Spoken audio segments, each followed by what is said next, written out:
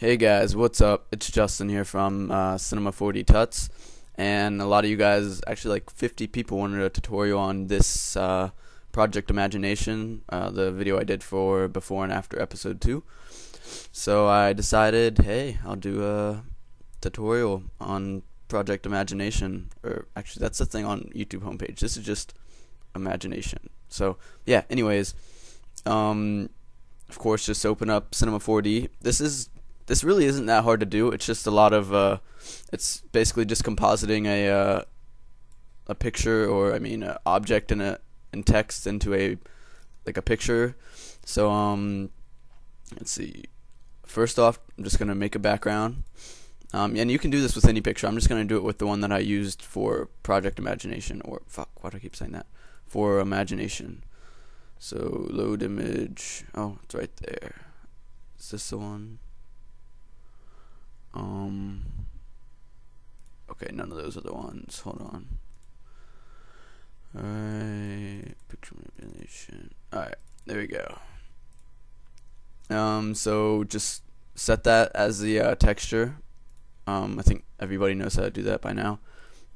So just put that into the background, and now as you see, you just have that as your Cinema 4D thing, your workplace or whatever.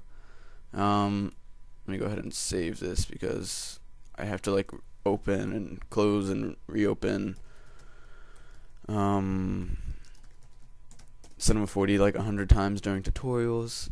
Alright, so what you're gonna do next is make a plane, and then drag that onto the background so it's a child of the background, and then go into background and go to tags, Cinema 4D tags, compositing, and then go down here and click compositing background. So now you won't see the plane, and you can use the plane to sort of make shadows and add stuff into this picture right here. Because if you added stuff in without the plane and the compositing and all of that, it would just look sort of bland and it would just look really bad. So just change this to 99999. Oh. Okay. Still looks the same. And for this project, for the lighting wasn't very good, I know. I could have enhanced that a little bit more since the lighting is really good in this picture. So what I did was just drag this back here to make it look like it was coming from back there, so all the shadows were okay. But you could of course go in more depth with that and make better shadows, but I'm just doing this really quick to show you guys. So it doesn't have to be perfect for the tutorial because it's just a tutorial. So as you see, there is a rainbow and text. I'm not sure what text I use. That'll be hard to find. And the smoke, I did some more stuff in Photoshop, but I'm just going to focus on the Cinema 4D part right now. So the way I made the rainbow was, let's see, what did I do? Oh yeah, I went into tube. So make a tube. I flipped it to 90 degrees or so. This one won't look the exact same as the one in the picture because I'm just doing it up again really quick. So you go into slice and slice it in half, so now you just have half the tube, which is the first part of the rainbow. So let's see, how does that look? Oh shit, I forgot to put on shadows. So yeah, when you add the light in, make sure to put on shadows. What the fuck? Okay, see, so that's already looking pretty cool, I guess. Like I said already, it's not going to look the exact same. So just move it around to wherever you want, and then just click it, Control C, and then Control V, so you make a copy of it. And then, so this one is 50 and 200 for the inner and outer radius. So for this one, make it 200 and 300 maybe. Let's see how that looks. Okay, do 200 and 350. I think that should look fine. Alright, so there's the second part of the rainbow, and in a rainbow there is 7 colors, I think. 2, 3, 4, 5, 6. Yes, okay, 7 colors. Roy G. Biv, if you got taught that way. So do that again and make the third part 350 by 500. Let's go up in 150 increments. A lot of people did say that the rainbow was way too big for the picture, so might want to size it down a little bit, not follow my exact colors if you want it to look better. Also, you guys can set your video responses if you want to make your own project or imagination picture, if you want to follow this tutorial and do your own if you don't know how to already, because a lot of people asked if they could get a tutorial on this. So I was like, yeah, sure. Alright, so Control C, Control V, and then do this one 500 by 650. This might actually be getting a little too big already. I'm not sure. I guess we'll see how it is at the end. So that's 4, 5. Alright, so the fifth one, 650 by 800. Alright. Yeah, this is going to be way too big. 800 by 950. Wow, that is really big. That's what she said. Control C, Control V. And for the seventh one, 950 by 1100. Okay. That is a fucking huge rainbow. That's even bigger than the one before. Alright, just add a null object and make all of these tubes that. So now what I'm going to do really quick is just size this down. Yes, there we go. Okay. That should look a lot better. Okay, and it's a little bit too high off the ground, so alright, that should be good. How's that looking? Alright, it looks pretty similar so far. Like I said, not going to be perfect. So now what I did was I just made 7 materials and I just did all the colors of the rainbow. Purple, set dark blue. I don't know the colors of the rainbow, so just make colors. Make the colors of the rainbow, maybe add a little reflection. This one is dark blue, so you can just do this really quick on your own. You don't have to follow mine. I'm just making colors. Not hard to do at all.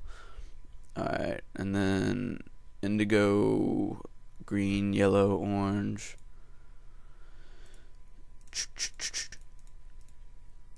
Oh yeah, guys, I saw The Hangover 2 last night. Oh my god. Literally the best movie ever. Like, it's probably my favorite movie of all time. Somehow it topped The Hangover 1, the first one, which was an excellent movie. And this one, I was really worried when I was going to see it that it wasn't going to be as good as the first one. It was just going to be a disappointment. That's not it at all. It was extremely good. I went with a few friends. We went late last night. It was really good. So I definitely suggest seeing it if you have not already. It's been out for 2 days, and the movie theater wasn't even really crowded, which was surprising. It was like the second day that's been out. So yeah, guys, go see it. It's an awesome movie. Alright, so let's see. We got all 7 colors of the rainbow. Those are just done really fast.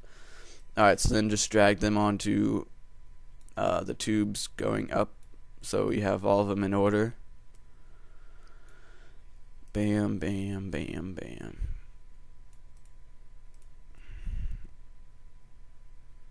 Wow, what the hell?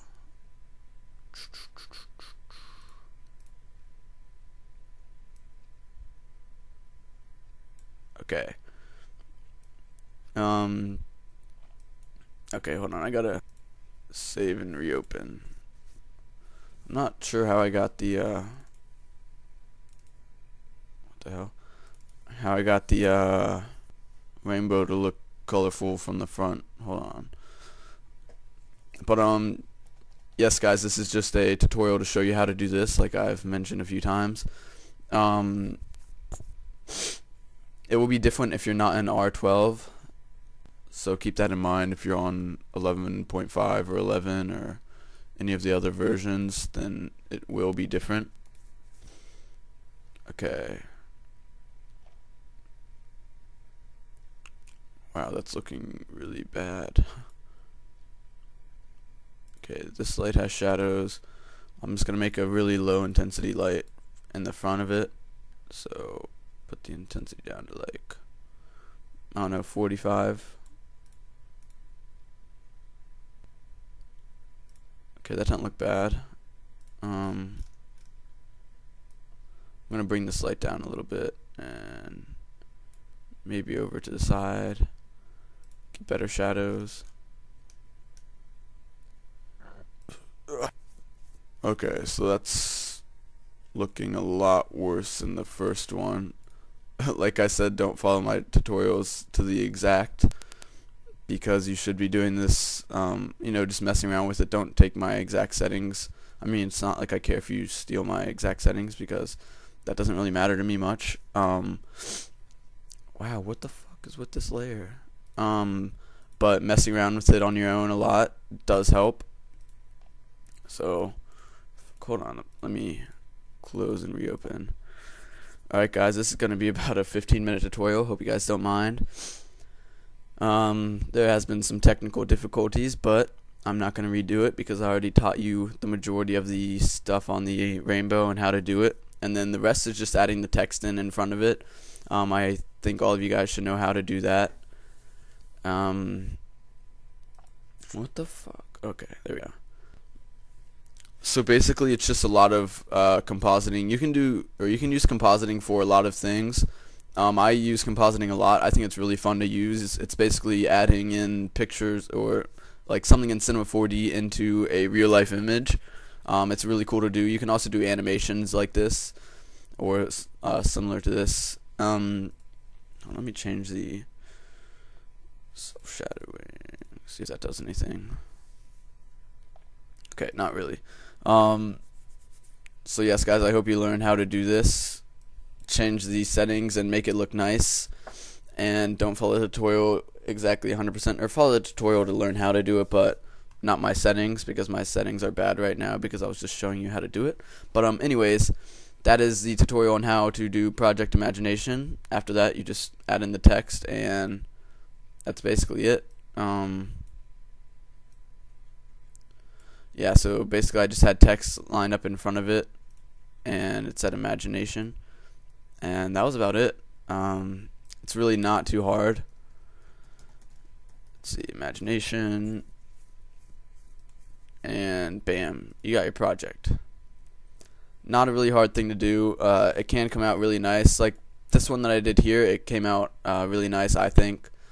I might have the project file actually. Oh, okay. Okay, this is the one that I used. Okay, yes, this is.